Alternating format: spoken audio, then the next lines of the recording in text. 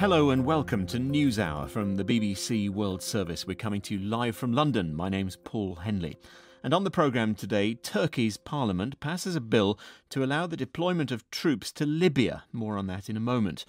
Now, if the new decade wasn't already making you feel old, consider welcoming the latest generation to succeed X, Y, Z and the baby boomers. They are the Alpha generation, a name coined by one particular sociologist. They're children born between 2010 and 2025. And they're the most tech-savvy, most creative generation ever, apparently. They'll use smartphones and tablets as if by nature and will be surrounded by artificial intelligence-powered robots, voice assistants and augmented reality. But will the world of the Alpha generation be that different from that of its predecessors? Dave Coplin is a futurist, also the founder and chief envisioning officer, his title, of the UK-based company Envisioners. For Generation Alpha, if we are sitting there trying to replicate the Victorian education system, the Victorian office or the hierarchy, the structures we have at work, we're going to be missing the opportunity of what technologies like artificial intelligence and data is going to offer.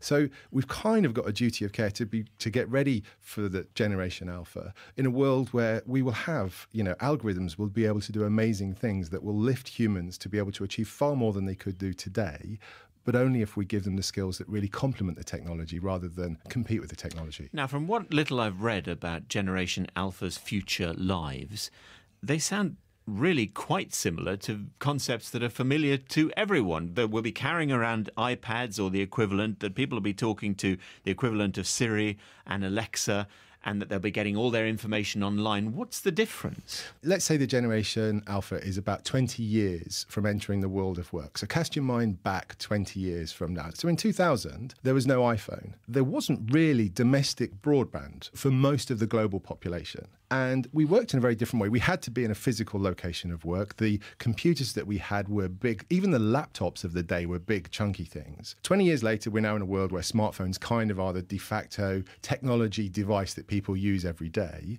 20 years from now, they may not be phones. We may not see them. I mean, let's get really science fiction for a minute. They might be chips embedded in our bodies. They might be in the windows that we put in our buildings. They might be in the tables that we have in our offices. And so this concept of carrying a device in 20 years may be as weird as, the concept of us putting a camera in our telephone, 20 years previously. And with these Generation Alpha babies and toddlers and children and teenagers, is the age of withholding technology just over? Here's an iPhone, here's an iPad, play away. Oh, God, I hope so. And I know that will be a bit controversial to some people.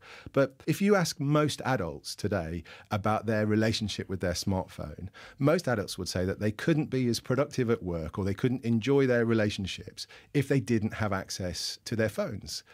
Now, for most kids, that's exactly what we force them to do every single day. When they go to school, I can only give you UK numbers, but 95% of the schools in the UK today restrict access to technology in classes. Most schools ban phones. But adults don't have to form their characters and learn through socially interactive play. That's the reason, isn't it? But you talk about that like they're two mutually exclusive things. And if you look at how kids use technology today, they are as active and as playful with technology as they are, offline. And by sort of putting this blanket, old-fashioned sort of blinkered view on what the technology can do, we just risk not helping our kids develop the right kind of relationship. And, if we as adults are asked a question to which we don't know the answer, we say, I don't know, but give me a couple of minutes. Let me have a quick look and I'll see what I can figure out. And we grab the nearest digital device, we look it up and we say, right, based on that information, I think this is the answer.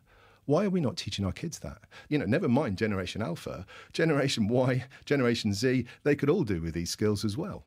That's Dave Coplin, whose job it is to predict the future. This is the BBC World Service.